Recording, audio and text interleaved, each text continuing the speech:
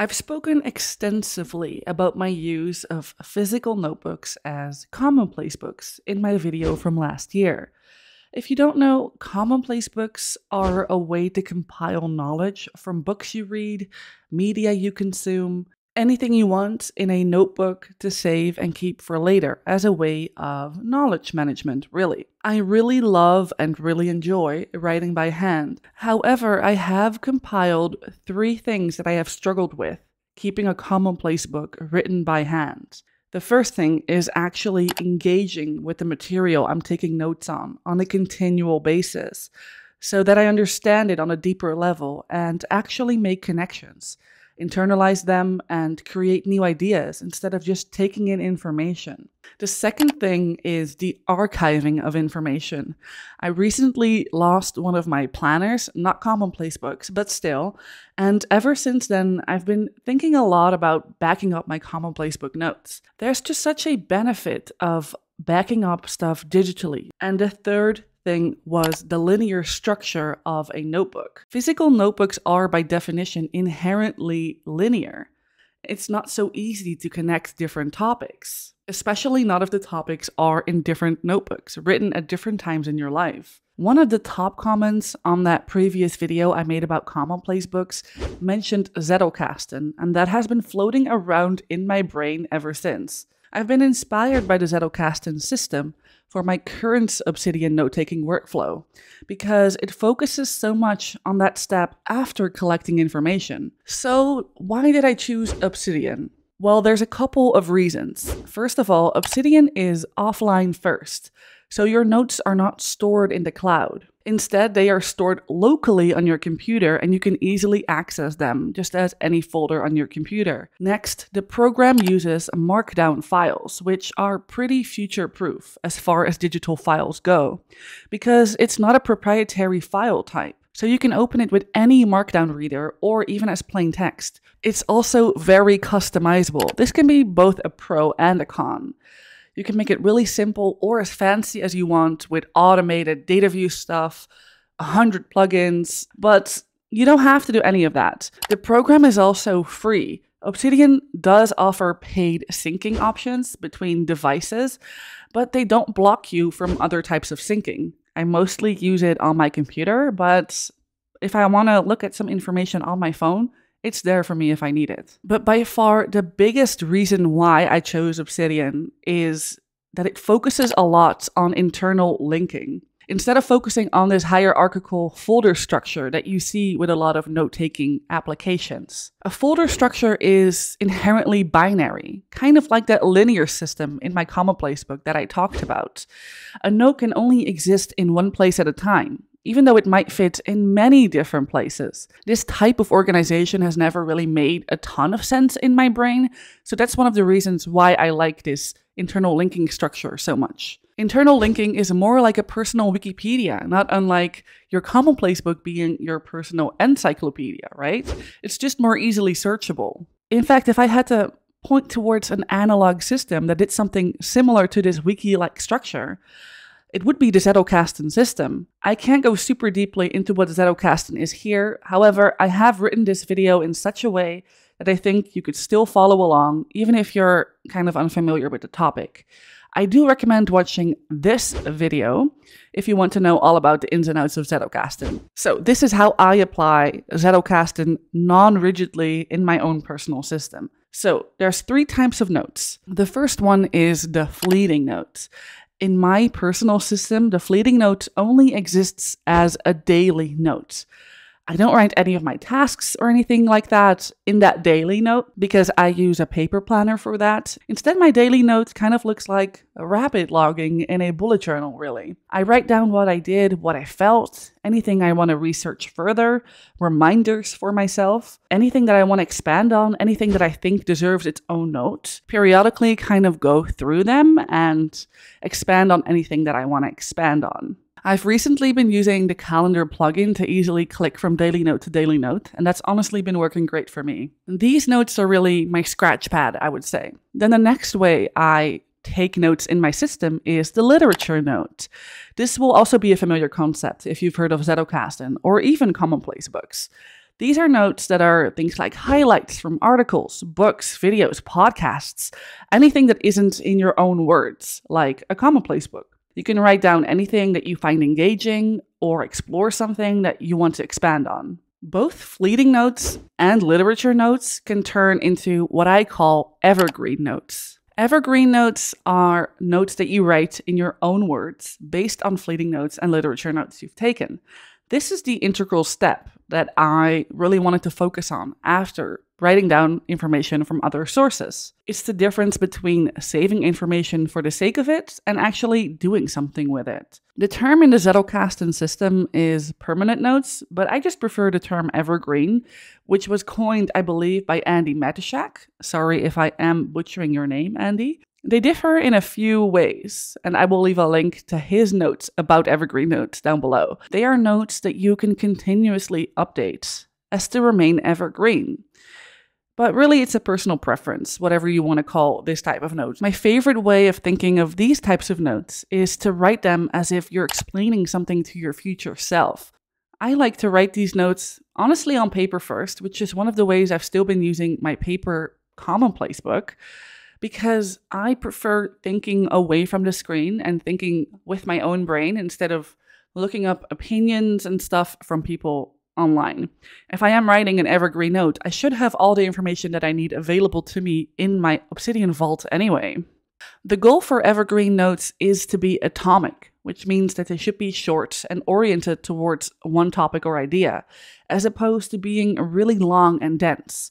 This makes them easier to link in different places because the note can be useful in many different contexts. To write these, you need to take a step back from the literature notes and view the bigger picture. Andy recommends starting with a broad note for each big idea and then writing smaller, more atomic notes, which capture the more atomic ideas within that cluster.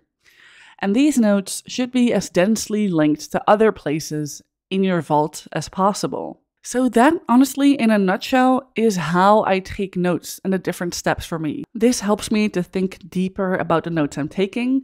And now let's talk about how I organize this big mess of words and links. I've already talked about struggling with rigid folder structure at the beginning of this video, but I definitely think folders have their place sometimes. I mean, they have been a paradigm of organization, both digital and analog, for a long time and for good reason.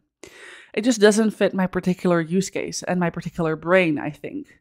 Instead, I really like to use indexes. An index is just a list of links with notes that all fit within a broader topic. They're sometimes also called MOCs or MOCs, maps of content, popularized by the YouTuber Nick Milo.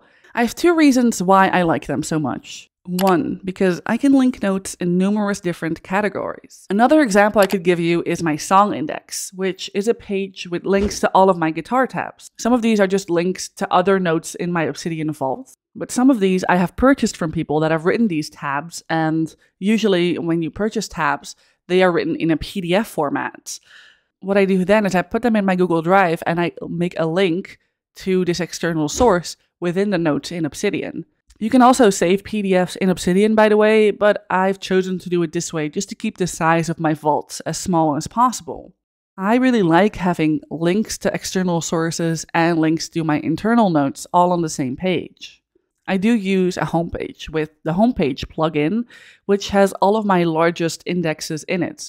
Any note that I may want to navigate to quickly, any projects I'm currently working on. My goal really is to have every note in my vault findable from this homepage, not unlike how you can click from page to page to page in a wiki. My homepage really is my entry point into my vault. And as you can see from the graph view, most of my notes link in some way back to my homepage. By the way, just a side note, but clicking on notes is definitely not how I navigate all of the time. When I know specifically what I'm looking for, I mostly use the quick switcher to navigate to that note quickly. I just type in what I'm looking for. But the link building and indexing has been integral to me for finding notes that I may have forgotten about, or for creating connections where I previously didn't think there were any. So as you've probably seen in my sidebar, I do use folders sometimes. I'm not completely anti-folder, I promise. So the folders I have are an attachment folder for all the pictures and attachments, naturally. a capture folder. This is where I keep my literature notes, or as I like to call them, captures, based on media type. My daily notes folder, which is a dump for my daily notes. Omnivore. Omnivore is an open source read later app that is integrated with Obsidian via a plugin. Whenever I highlight something in Omnivore, mostly articles, I will import these with the Omnivore plugin to Obsidian and then resort them in my capture folder. So this folder should be empty because it's really just an inbox to see what comes in through Omnivore. The resources folder, this is where I keep a list of my index notes and templates. I have some really simple templates saved for podcasts, quotes, articles, and my daily notes, just to save a bit of time. And then the biggest folder by far is my notes folder. This is where I dump the vast majority of my notes. Basically anything that doesn't fit in any of the previous categories, which is honestly most of my notes, goes in here. The last organizational tool in Obsidian that I want to talk about is tags. I don't have a lot of them, but I do use them sometimes. I have really scaled back my usage of tags in Obsidian because once you start to tag stuff willy-nilly, for me, it becomes really hard to stop because you can infinitely add more tags about more different things, categories and subcategories and subcategories. It becomes really easy to be overwhelmed by tags. And so I've been trying to minimize them. I mostly use tags as a status marker. My most useful tags are #empty, which is for notes that I've created, usually while writing something else, but I've not yet had the time to go back to and write about. So I know I need to revisit them, just like I have to do with the #unfinished tag.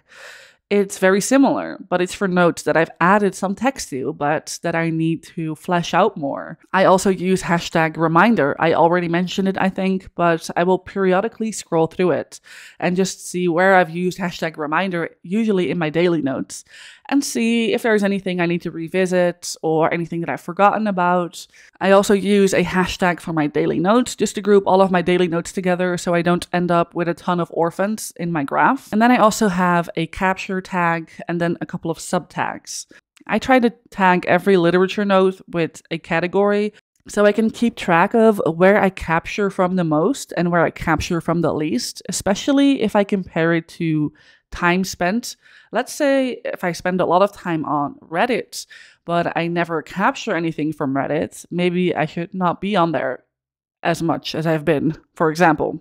I really did it just to get some insights into where I get my most valuable information, which unsurprisingly have been articles and books, I think. So that's really my Obsidian note-taking workflow for creating notes in a way that deepens my connection of the media I consume, the books I read, and the things I want to learn about. I often hyper-focus on specific subjects for a period of time, and taking notes on those things, making connections, and deepening my understanding makes me feel like that knowledge isn't lost as soon as my hyper-focus wanes and I move on to something else. Instead, it actually goes somewhere and it can continue to stay relevant in my life. As for my Commonplace book, I still love writing by hand, even though I'm using this digital system now. I do still catch myself writing by hand, although not as much copying the text from a book, but I will often start writing a permanent note by hand, just as a way to throw my thoughts on the paper. In a messy way, because honestly, I find it really hard to be messy and unorganized in a digital space. I find paper much more suitable for that. I also still take physical notes and highlight the books that I read, and I write in the margins. Not my nice expensive books or books that aren't mine, of course, but I really enjoy this as a way of getting away from the screen and getting that feeling of being in a conversation with the author that I've spoken about before. I think my next project is going to be digitizing my Commonplace book, so I have a backup of my physical notebooks. I hope you found this video helpful at all. Please let me know if there's any questions or follow-up videos you want to see about Obsidian after this one.